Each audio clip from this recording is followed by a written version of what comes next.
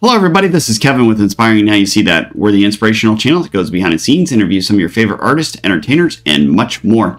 So today we're back with a Tech Tuesday, and we're talking again about the 3D printing and some of the questions that you guys have had out there.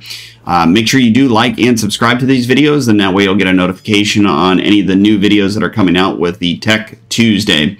So we're going to be talking about the 3D printing head, basically we call this the whole complete printing head itself.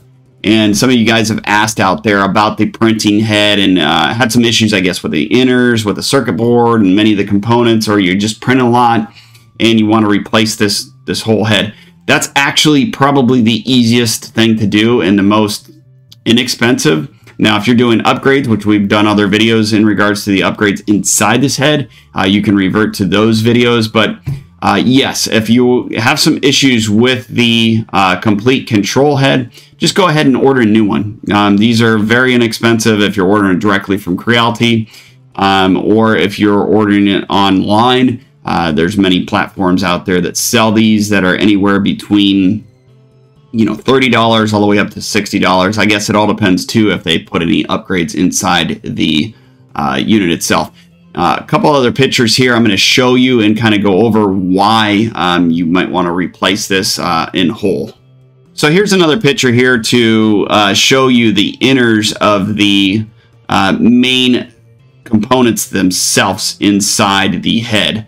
So a lot of times we either see that, that these are all gummed up in here, or they have some issues, or your fan's just kind of older, or it's an older model. It's just got a lot of use in it, and or you can see the circuit board sometimes is either overheated or heated up.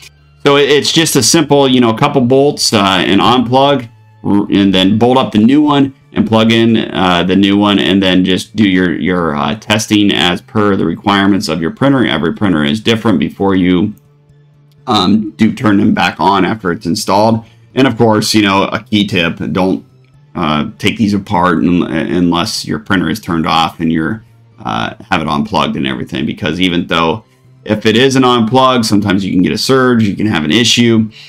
Just make sure everything's unplugged before you do replace these. So this is just a helpful tip video to answer that question about the whole complete unit. Yeah, just go ahead and replace the whole thing. It's a lot easier and a lot less inexpensive to sit and throw parts and pieces at it if you have many defective components in here, or even if it's just old. It's a lot easier just to do that. So we hope this video helped, and we'll see you on the next one.